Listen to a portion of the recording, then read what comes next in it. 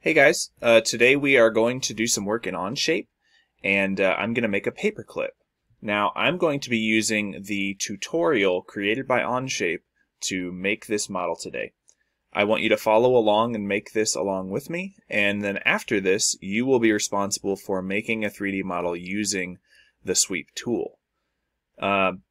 If you would like to see where I'm getting this from, there's actually an extra credit opportunity right now that you can complete in the Learning Center in Onshape. So if you click on this little button up here that says Learning Center, then it will take you to Onshape's tutorial page. There's a lot of different options here.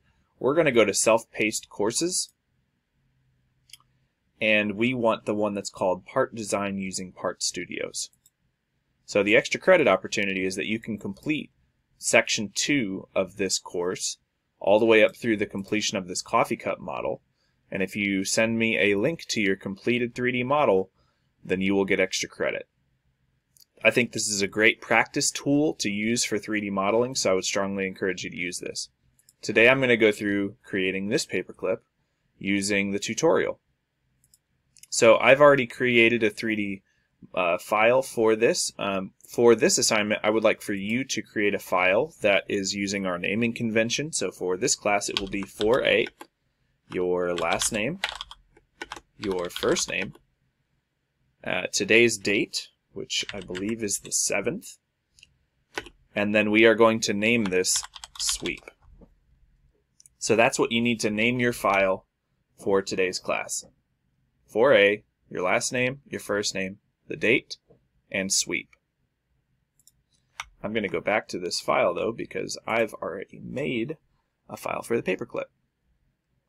Okay, so first things first, we need to make sure that we change our units to millimeters. So I'm going to go up to this menu here, and I'm going to click on Workspace Units.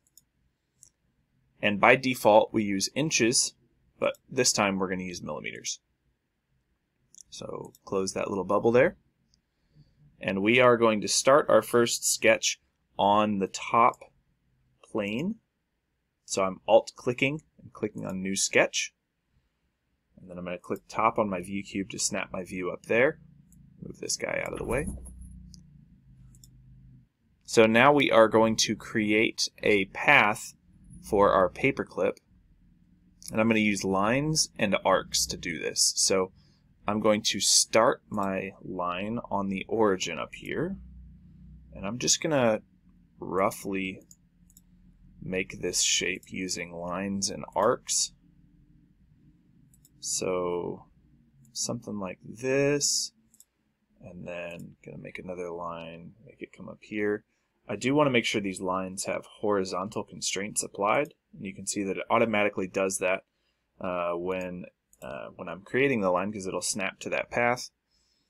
Make another arc, click, click, and then bring this up here, and then another line.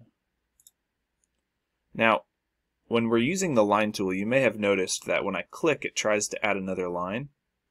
If you just press escape, it gets you out of the tool. Alright, so then another arc here, and then one last line. Okay.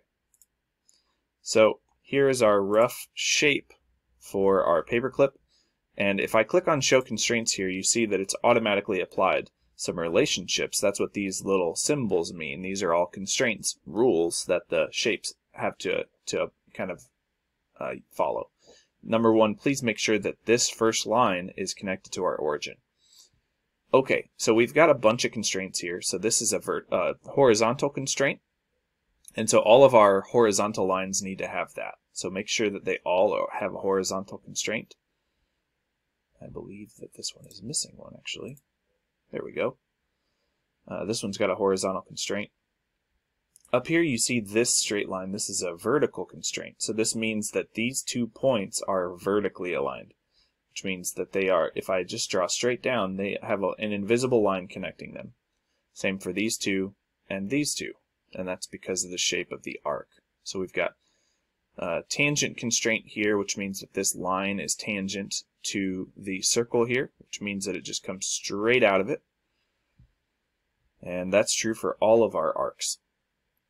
So all we're doing here is just making sure that we have the correct relationships that are applied here. So we're going to add a couple more constraints. We want the end point of this line to be vertical to the end point on this paperclip point. So we're going to use a vertical constraint.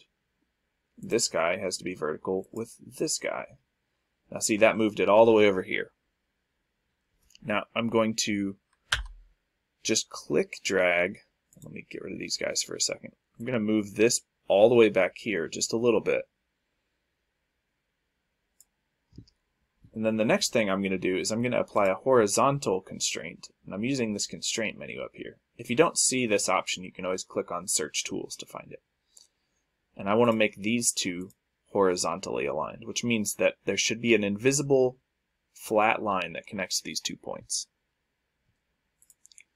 Alright, so I believe we've got the dimensions that we need, and I'm going to, the constraints that we need, and I'm going to add the dimensions.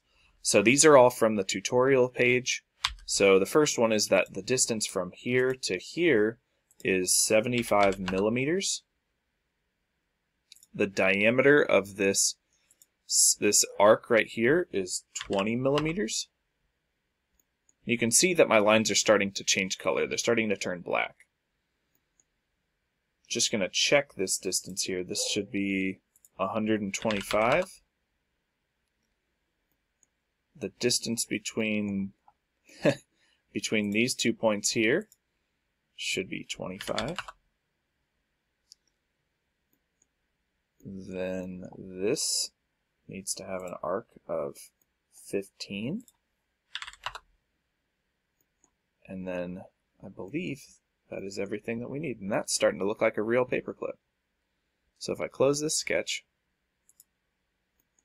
we can see that that is correct. And the important thing here is that when we're making this, we want to make sure that all of our lines are black, which means that they are fully constrained. All of the relationships are true, so if I try to click drag any of these guys, they don't go anywhere.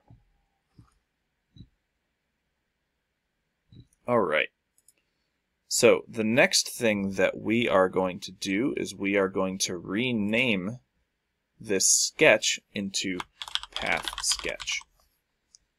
This is helpful when we have multiple things going on in our 3D model, so we know which sketch goes with which part.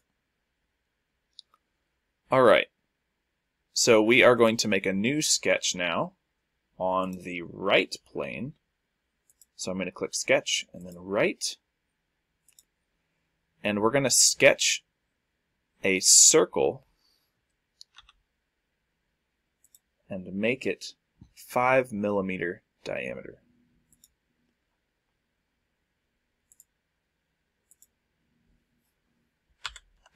So there's our 5 millimeter circle. Now we do want to do one thing here. We want this point right here to be coincident with this one. So I'm going to use the coincident constraint, which is this little T looking guy right here. And I want the middle of this to be coincident with the origin. You can see that it's snapped right over there. This is going to make the path for our sweep, which is going to make this entire 2D drawing of a paperclip three-dimensional. So now we're going to rename this sketch Profile Sketch. And hit the checkbox. Next. Alright, so we've got both sketches finished, and now we're going to use the Sweep tool. So when we open this tool, it's going to ask us what face we want to sweep, and then what path we want to sweep. So first I'm going to click on my circle here, and then I'm going to click on Sweep Path, and I'm going to take it through each of those shapes that we've made here, and just click on each section one at a time to make our shape. And then I'm going to click the checkbox, and that is our paperclip. I'm going to rename this part Paperclip.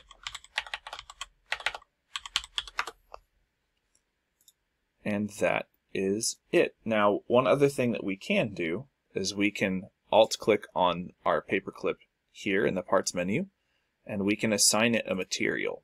So according to the tutorial, we need to name that aluminum 1060. So I'm going to type in aluminum and click on 1060. Click the checkbox. And that is it. There is our completed paperclip. So now your task is to create this model if you haven't finished that already. And then I want you to make your own sweep 3D model. So you can make a different file, and it can be completely of your own design. Try to keep it simple since this is your second time using the sweep tool. But let me know if you have any questions. Good luck!